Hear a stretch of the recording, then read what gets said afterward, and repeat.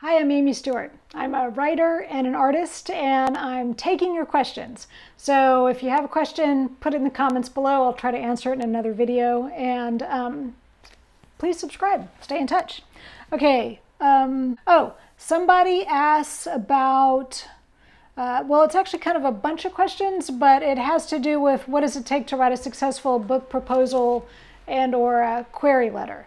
So this is probably more than I can answer in a quick video, but let me tell you what I think is super important that I think doesn't get mentioned enough. So here's what we're talking about. A book proposal is usually maybe it's a 10 to 20 page document that outlines the book that you're planning to write.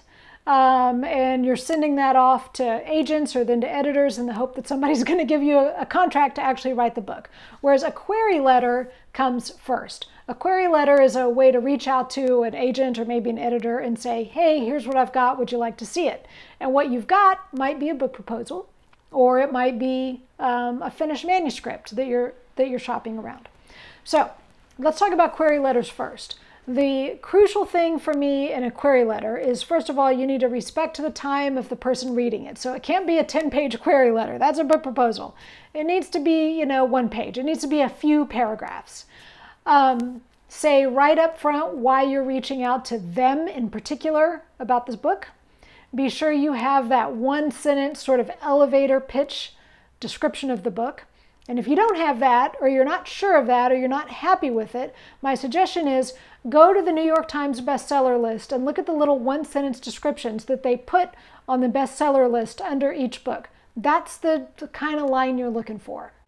It's also important right up front in your query letter that you say what kind of book it is. Is it a self-help book? Is it a parenting memoir?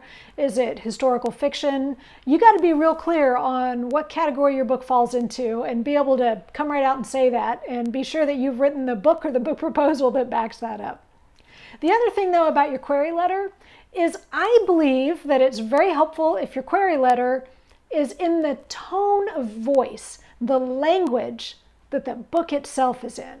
So you need to put your best writing into this, and it needs to have a voice. It needs to have a spirit to it.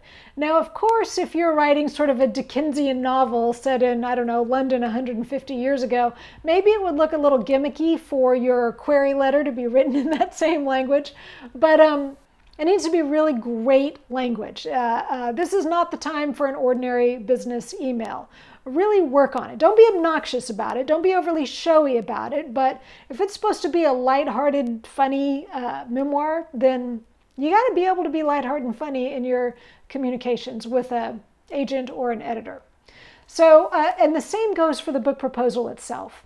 One thing I think a lot of authors don't realize is, especially when you're looking at nonfiction books, which is usually when we have to write a book proposal, is that the introduction or the preface to the book is very often just a mildly reworked version of the book proposal.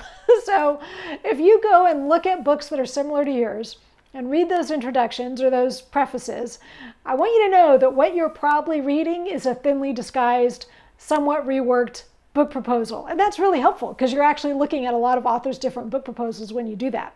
So what that means is that definitely for your book proposal, it needs to be in the voice that the book is written in. Not in some kind of businessy language, not in just the everyday language that you write emails in. It needs to sound like how the book sounds. It needs to be the best language you can come up with.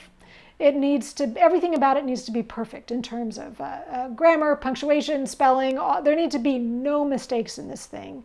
It needs to feel very complete and be so great that, editors and agents are actually going to get excited about it. Like the book proposal itself needs to be fun to read. It needs to be engaging. It needs to be captivating. It needs to be all the things your book is going to be. So I know there's a lot more information out there about specifically what needs to go in a book proposal and how to put those pieces together, and that's maybe beyond the scope of my quick little answer here, but that's the piece that I really want to leave you with, is just make sure that it's incredible writing and that you really think of it as being as good as the book itself is going to be.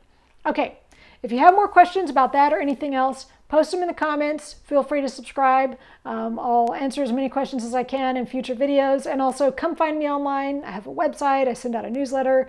I'm on social media. I teach some classes online in art and writing, and I would love to stay in touch. Thank you.